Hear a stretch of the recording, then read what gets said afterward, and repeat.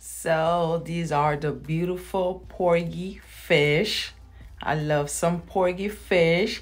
So I have 5 here. I would say medium size. I have some yellow cornmeal. I have all-purpose flour, cayenne pepper, black pepper, garlic powder, adobo seasoning, onion powder, and oregano.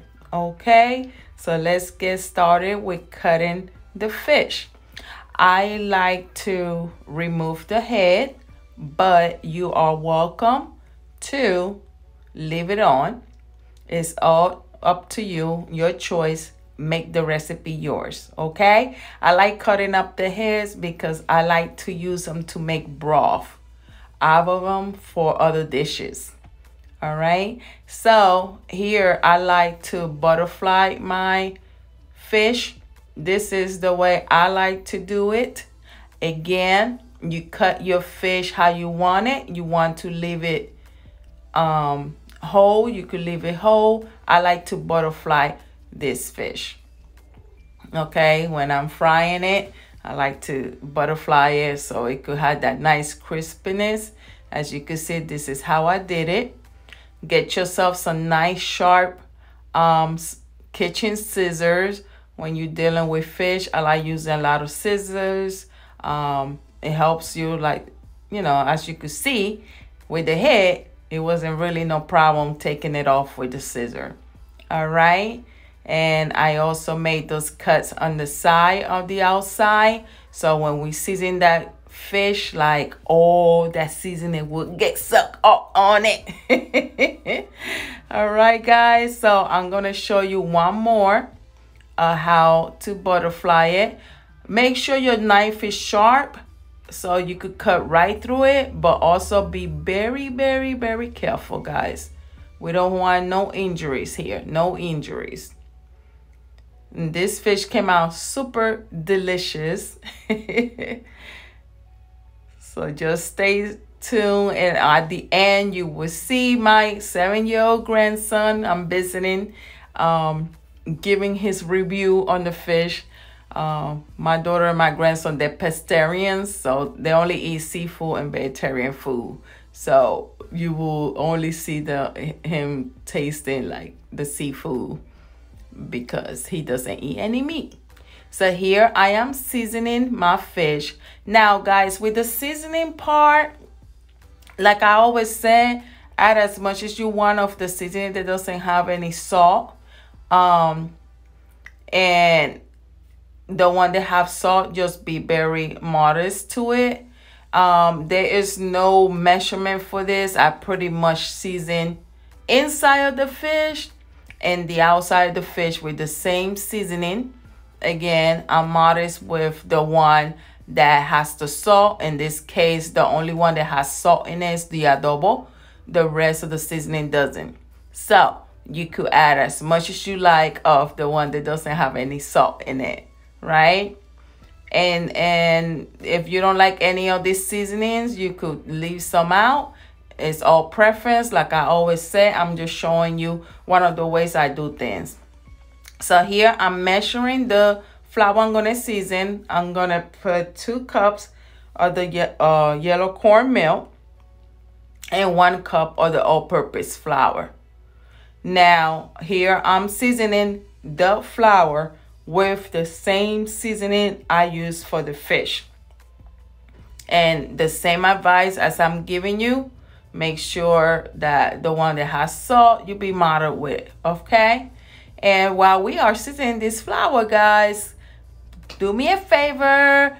If you like this video, please hit that like button. Do not forget to subscribe and also that notification button that's gonna let you know every time I upload new videos, which is every Friday and Sunday, except holiday weeks. Okay, guys, I will be bringing you a lot of international food, desserts, and drinks. And I appreciate the support. I appreciate you stopping by. So here I am starting to bread. As you could see, this is a dry breading. But I promise you that breading will stay on that fish, okay? So here, what I like to do, I am breading it, and you're going to see me pressing it down to make sure that that flour like stick to it. And I will continue to do the same process to all the fish, making sure that every little corner of it is covered. I like to put it on the side and let it rest until I'm done with the rest of the fish before I fry it. It gives that flour more time to soak into the fish. So as you can see, I'm making sure that I cover every corner of the fish. All right. And I'm telling you guys, you are going to enjoy. If you're from up north, New Jersey, New York, you know about Porgy Fish. I mean, those are like the best fish sandwich up north. You know, if you ever visit up north, find out where they make some good Porgy fish. It is delicious, delicious. So here, even though I already breaded it, before I put it in the flour, I try to bread it one more time. I press it down, but I make sure I shake that fish pretty good before I drop it in that oil. All right. And here I'm laying down. Here I had heat up the oil. It was a little hot, too hot. So I went ahead and I lowered the fire to medium high, not on high. And as you can see, it was cooking pretty quickly. So I like to cook it on medium high until almost the end. When I'm about to remove it, the last minute, then I crank up the oil. I mean the heat, I'm sorry.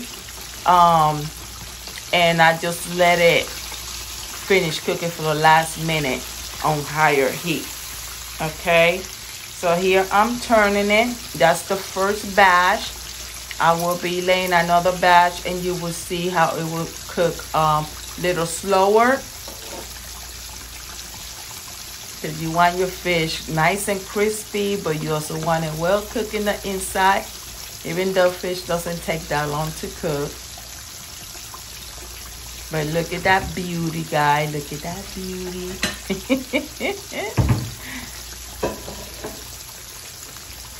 And guys, also, please leave me some comments below when you watch the videos. I love to hear from you. I love to hear your opinion. If you have suggestion of any recipes that you like and you would like for me to make, please comment below. I would love to hear from you. Okay, as you can see, when people leave me comments, I do my best to answer all my comments, because I really would like to have communication with you guys. Okay, and we could have a little community here, and we could share thoughts, and I would do my best if you ask for a recipe to make it happen for you. Okay, so don't be shy, and go ahead and, you know, give me your comments. But this is the first batch. It's well cooked.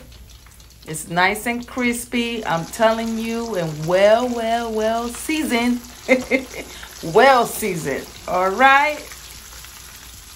So here, this is my second batch. I like to put the first fish, let it cook a little bit one side, then I turn it, and then I like to add the second one for the most part. As you can see, it's cooking a little slower because I had lowered my fire. So each side, guys, I think a total of 3 to 4 minutes on each side. All depends on your stove, if you have a gas stove or electric stove, okay? And you know your stove, so it all depends, you know, how your stove work, okay? And just keep an eye on it. Look at that beautiful, beautiful, beautiful, beautiful fish. You see that flour? It stays stuck on it. Look at the flour. So this is the final product, and I'm gonna go ahead and let my 7-year-old grandson give you the review. Enjoy. Okay, Roman, this is Roman plate the fish with some pasta and cheese on it. What do you think about this fish? This one is called Porgy. It is good. It's good. It's good? It has bones, so you gotta be careful. I already found one. Yeah. So what do you think about the seasoning? I haven't really tasted it, but the note I do taste is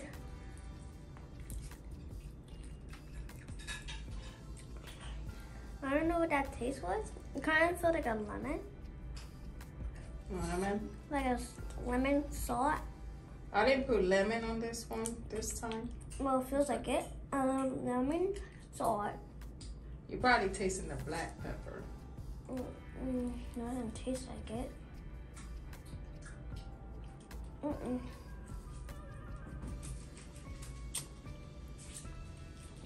He's killing that fish. So would you recommend it? It tastes so good. Started. Well, let's see what my mom would think. She don't want to be in the video. Mom, just say what you think. Say what you think about it. This is from diddly lumptious.